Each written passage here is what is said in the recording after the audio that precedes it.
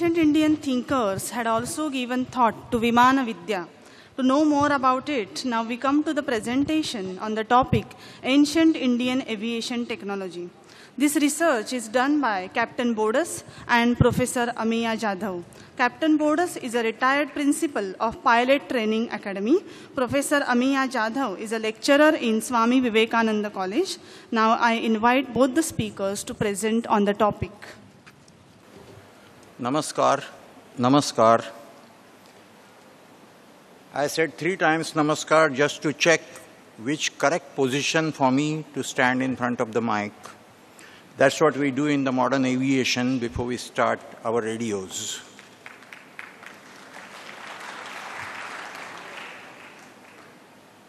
As you have applauded for the modern aviation reference, let me open my heart a little bit. Let me open my heart a little bit and tell you, usually we pilots sit in a very small, congested cockpit. Today, Madam Vaidya and Madam Mahulikar have allotted me such a big cockpit.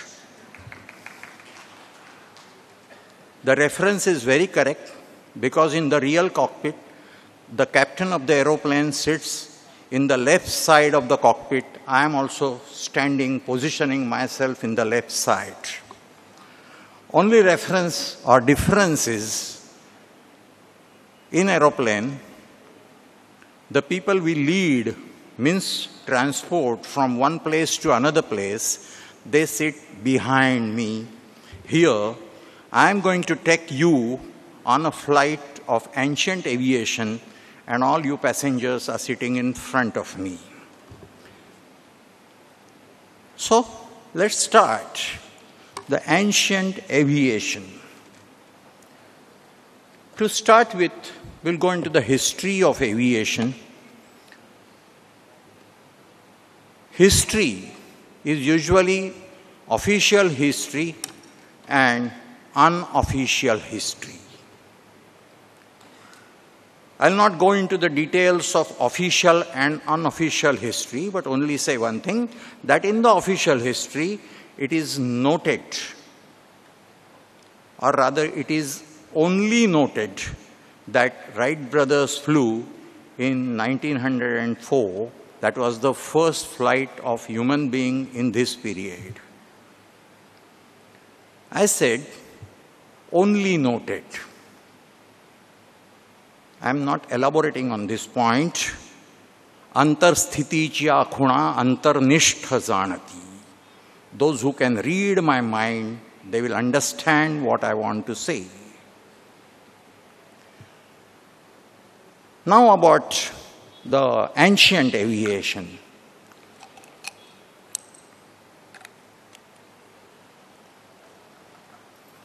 The references of ancient aviations are in Rigveda. It is presented to you on the screen, the particular karika. In that I will draw your attention to a word, samudriya. It is very rightly described, the atmosphere as samudriya. Even today's meteorology says that we are at the bottom of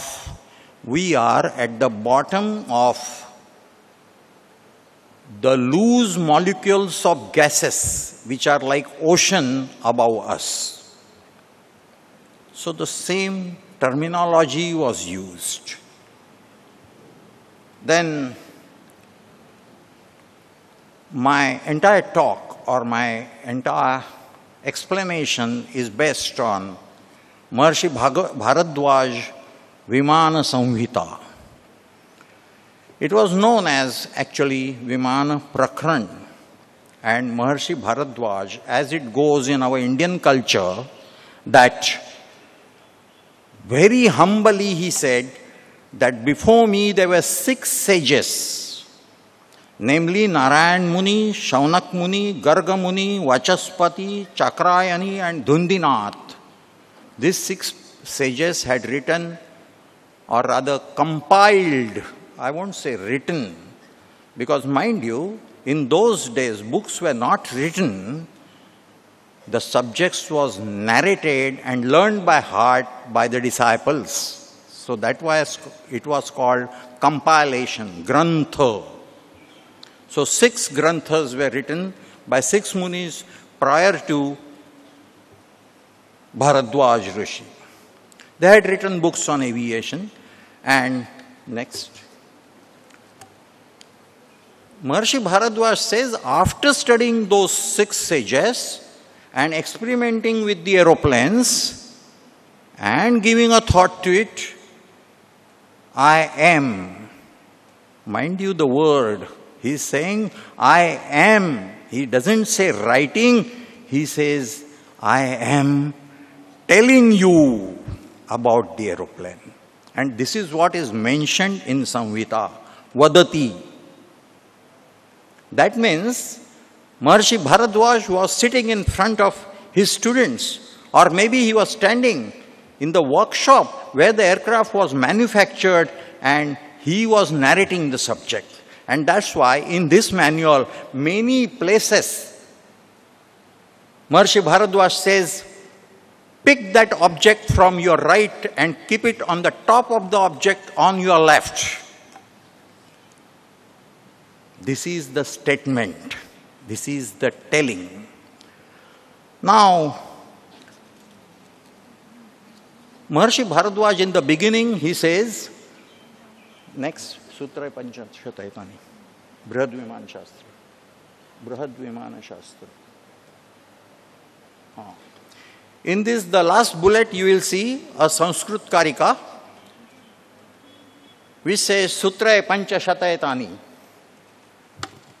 Shatadhikaranam Tatha, Ashtadhyayo, Samayuktam Atigudha Manoharam. That means this total Vimana Prakran comprises of 500 guidelines which were sectionalized into 100 sections, which was those 100 sections were further sectionalized into 8 chapters. Unfortunately, ladies and gentlemen, I feel unfortunately, I don't know how you feel about it, but only out of those 500 guidelines, unfortunately, only about 120 guidelines are available today. Next. Now, in the modern aviation, there are many definitions of an aeroplane. And I, being in the modern aviation, I knew all of them. But what really excited me was the definition given by Maharishi Bharadwaj. You see, he says that aeroplane is a vehicle. Aeroplane is a vehicle which travels through the air from one country to another country, from one continent to another continent, and from one planet to another planet. Loka lokantarachapi. You and me are very famous with parlokavas. When a man expires, we say parlokavasi. So that loka means graha.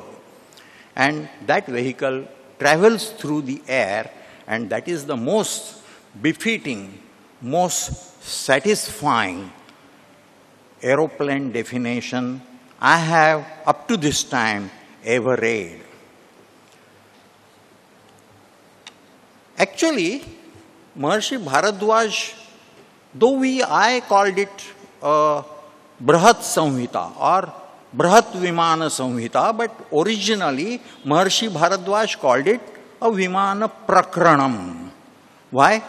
Because that was 1/40th part of his total grantha called Yantra Sarvasva. But then, looking at the expanse and the boundaries and the knowledge given in that compilation, people started calling it Brihat Vimana Shastra, because in today's aeroplane industry, for pilots, whatever the books are given, whatever the books are given to the engineers for maintaining the aeroplane, how the metal of the aeroplane is manufactured is not given, mind you. That's a fact of life. Whereas in Maharshi Bharadwaj Samhita, manufacturing of the metal alloy to manufacture the aeroplane, the theory of it has been given, and there are totally 33 alloys expressed. Recipes of them have been given, the process have been given. With my folded hands, I request the youngsters in this auditorium, or those who are not in this auditorium, but they will hear me through these electronic eyes, those who are standing in front of me. My request to them is that please refer to Brahat Vimana Shastra and copy the 11 alloy processes and try to make an aeroplane alloy useful in our country. At the moment, we have to import the aeroplane alloy. So my request to all of you is that. Now, he has not just given the process, but he has given the implements, how to make it. He talks about the melting pots. He talks about 407 melting pots, out of which melting pot is used for which alloy. Then to keep those melting pots in the furnaces, he describes about 532 kunda, yajna kunda or vyasatikas. Then the things are put in the musha, and the musha is kept in the furnace. Then it starts boiling. And mind you, he has given a specific fuel to be ignited under the kunda, and that process continues for 9 hours. 9 hours. And after 9 hours, when the alloy in a fluid form is boiling in that musha, it is to be carried, conveyed to the die. How to carry it? So Maharshi Bharadwaj talks about the conveyance or carrying way, and that is known as bhastrika.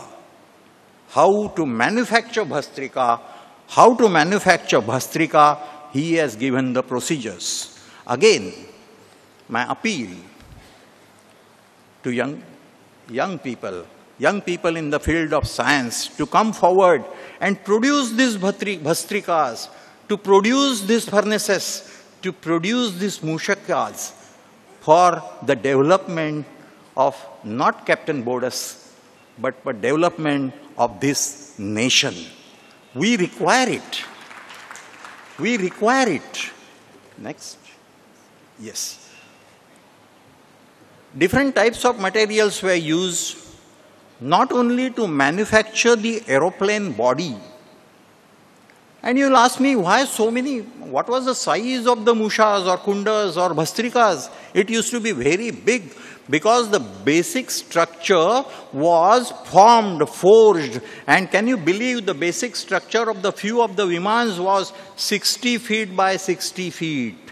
Or in some cases, it was over 200 feet. Means you can imagine what sort of big aeroplane. Jumbo. Not only for the aeroplanes, but there were 32 systems used in the aeroplane.